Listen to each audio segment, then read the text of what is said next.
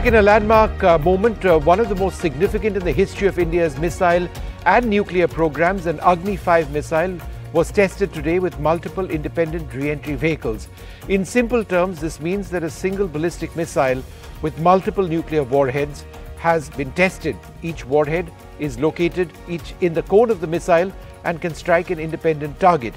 The test from Abdul Kalam Island of the coast of Orissa comes within days of India announcing a NOTAM or notice to airmen and sailors, telling them of a no-fly zone out to a distance of 3,550 kilometers, and almost simultaneously a Chinese spy ship, the second one to deploy in the region in the last month, being detected well off the coast of Visakhapatnam in international waters.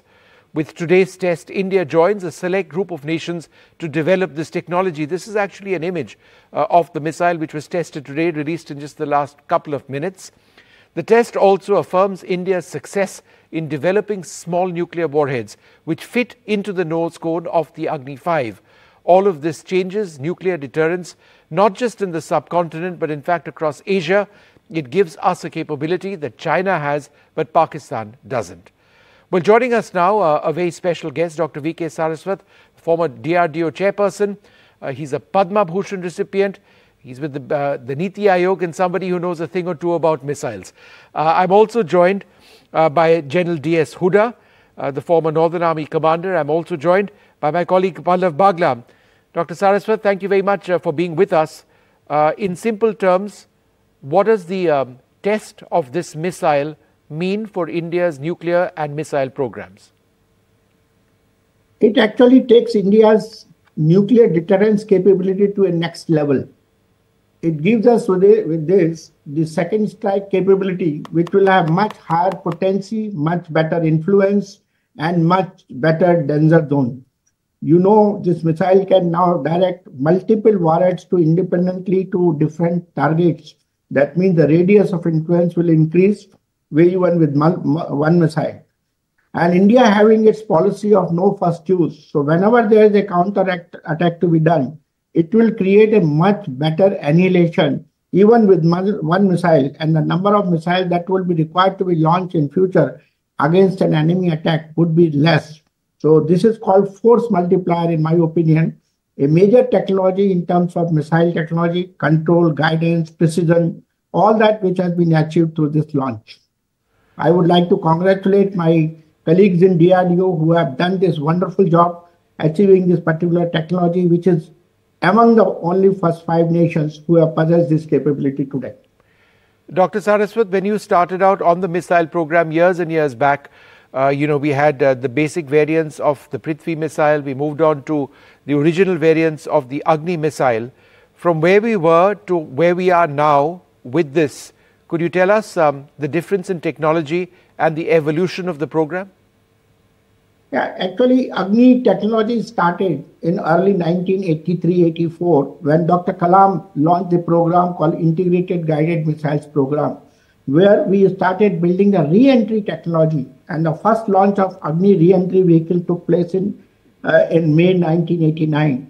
And subsequent to that, weaponization program started, which led to the development of Agni-1 missile, Agni-2 missile, Agni-3 missile, Agni-4, Agni-4P. And in 2012, we launched the first Agni-5 with a single warhead to a range of more than 5,000 kilometers. So the journey has been very, very interesting because it developed all the technologies of very large size boosters, very good high precision inertial navigation system, and re-entry technology so that you can go to very high altitudes and come down to the atmosphere without burning the payload and the warhead and making the desired impact. So the precision which has been obtained in those cases has been further amplified and improved by this precision targeting of the multiple warheads today.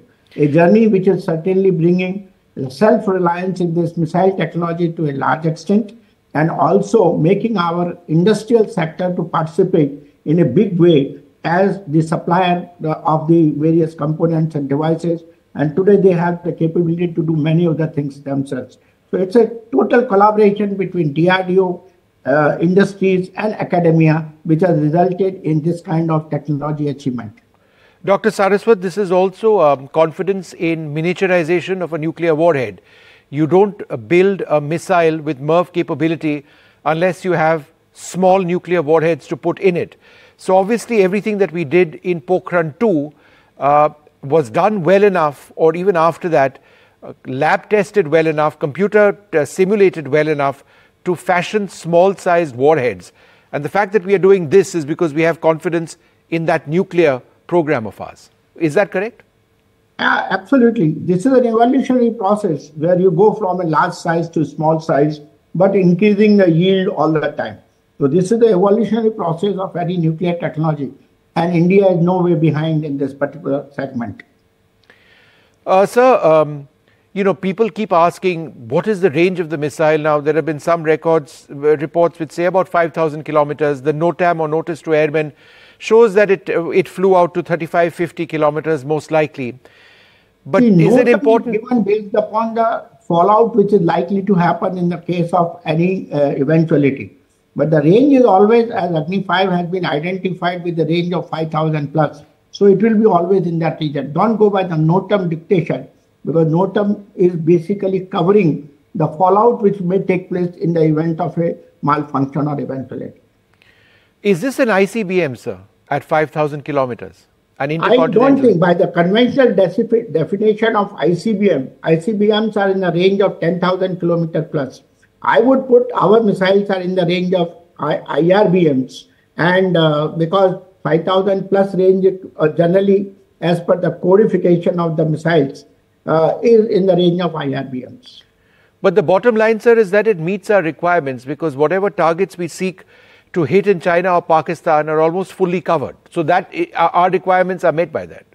See, our threat profile meets, these missiles meet the complete threat profile what we have today.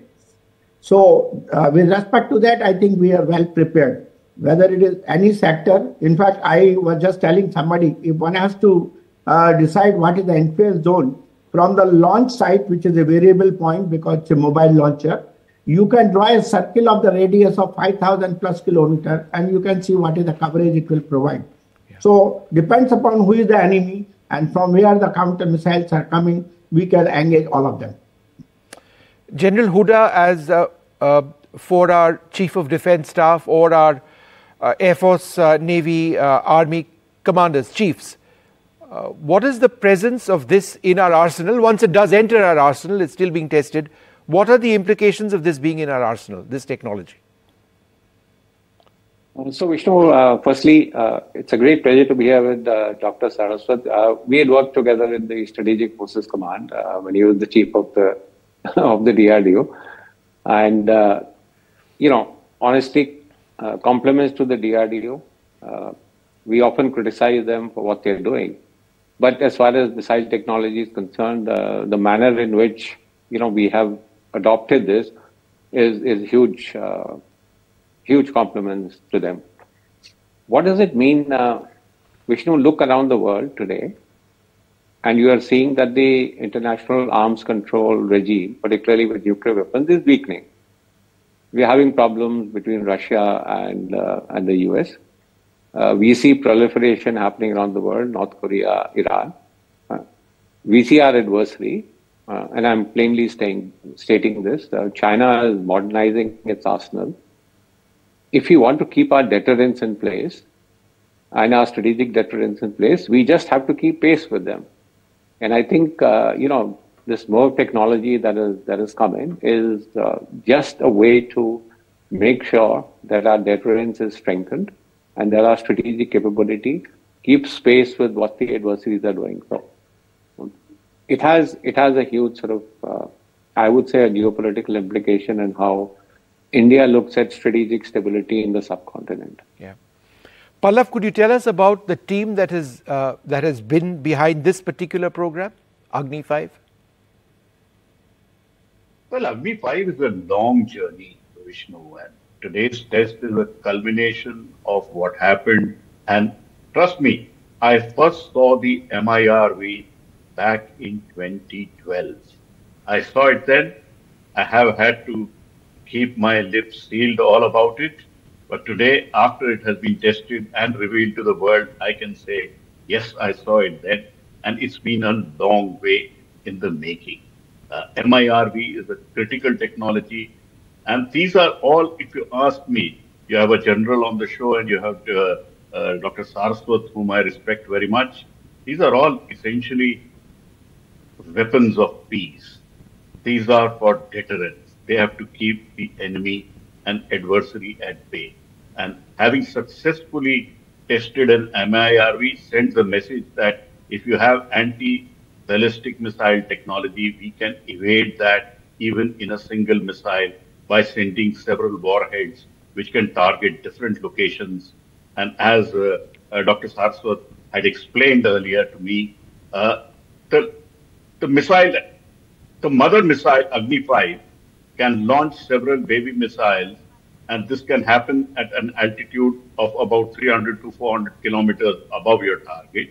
And these small baby missiles can then go all over the place, anywhere, and they are autonomously guided. They have their own attitude and control system. So this is a very sophisticated technology which India has developed, and only a handful of nations, I'm told only the P5 nations have this technology. So India becomes literally the sixth country to have this technology. Yeah. And by the day, we are making records which will make India a very protected nation when we want it to be. Yeah. Dr. Saraswat, just a point to try and understand the reentry vehicles, these aren't powered, right? However, they are guided. They have do they have the ability to maneuver as well as they target different areas? Yes, that is a major modification, that this MIRV re-entry vehicle can maneuver. It can actually what we call as the post-boost vehicle. The post-boost vehicle has got all the capability to change its attitude, take even 180-degree orientation change for launching the warheads in a different direction. It can do it at different altitudes. So it has got the high altitude maneuvering capability, and the re-entry payloads, which are actually independently guided, they can maneuver towards the pre-identified target. So based upon the kind of atmospheric disturbances they face, they maneuver, guide, and reach the desired location. Yeah. And a final question to you, General Huda. We are seeing unprecedented growth as far as China is concerned militarily. They've just raised their defense budget by, I think, 7.2%. We are well short of that. We are not in the same ballpark. How does a force multiplier like this essentially mean that China cannot take us for granted? No, so as I said, and as somebody on the show also mentioned, these are weapons for peace. So we are not looking at these weapons as weapons for war fighting, but at deterring wars. And so, I mean, that's the basic reason why we have built up our strategic capability and have built up our nuclear capability. So I think it's the way we are expanding, the way we are technologically improving our capability. It is meant to send a signal to our adversaries that, look, wars are going to be very, very costly for you. And therefore, please be deterred from doing it. That, I think, is the basic sort of concept of why we have built up our strategic forces and strategic strength. Yeah. Dr. Saraswat, one final question to you. Composite technology to ensure that metallurgy and avionics, quite besides the rocketry, have all been built up because of the extreme stresses and the extreme temperatures that the warhead has to be able to sustain before it deploys. In terms of leaps in our technological evolution, how are each of these three factors significant by themselves? I would like to mention to you that all these three technologies are present in today's launch. The rocket motors which are powering the first stage, the second stage, and the third stage, all are composite rocket motors. The avionics is indigenously built RLG-based navigation system with accelerometers, which are high-precision accelerometers. The control system with indigenously built actuators and electronics. So the entire system, whether it is control, it is composite materials, whether it is the guidance and navigation package, all are well within the technology domain of the India's capability. Today, we are self-reliant in these matters. We know how to manufacture composites. We know how to manufacture, design, and build the navigation package. And that is what is responsible for the precision which we are able to achieve for reaching the target. All right. Look, it's been fantastic speaking to all of you. It is an incredible day for our armed forces and the defense of India. In fact, it sends out a message to the entire world and positions India not just in South Asia but across Asia as a more formidable military power. But again, the point that's being said is that nuclear weapons are a weapon of last resort, and God forbid we ever have to use them. But should they act as a deterrent, which is what they are designed to do, it would perhaps make all of us safer in our country. I'd like to thank all our guests. We'll take a short break. More coming up on NDTV. Stay tuned.